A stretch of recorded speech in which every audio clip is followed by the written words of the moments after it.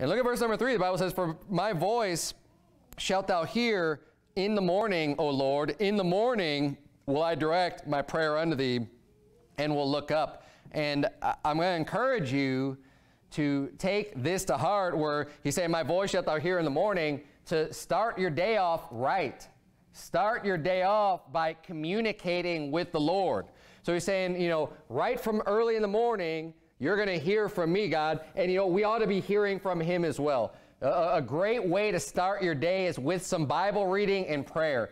Every single day, if you have that instituted just in your life, look, do what you want to do. I'm just trying to help give you a little bit of wisdom to set the pace, set the tone for your day. If you wake up, and I've done this many times, you get used to a habit, a routine. You wake up, you get ready to work, you go off to work, and you're just kind of focused on all the things for the day.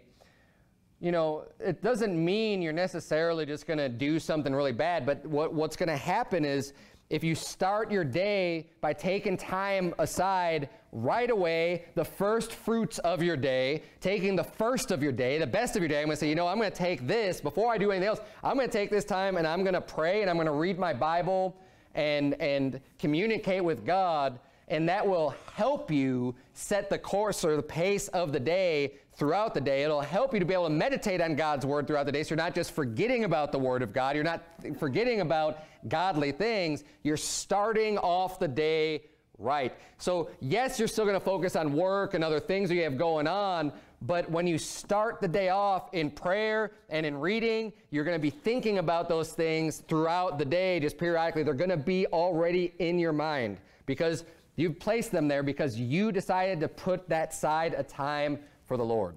And when we do the prayer challenge, it's going to be helpful to do prayers in the morning as well as in the evening. I know it's kind of a common thing for people to do their prayers at night. I do a lot of my prayer at night. I do most of my prayers at night. I do other prayers throughout the day, but the majority of my time is spent at night. It's just kind of the habit I've formed.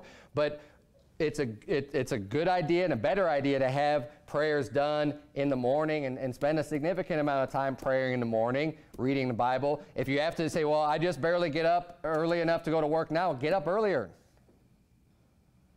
If you get up earlier, then you could go to bed earlier because you've already gotten a lot of stuff out of the way. But this is going to be a good way to start the day.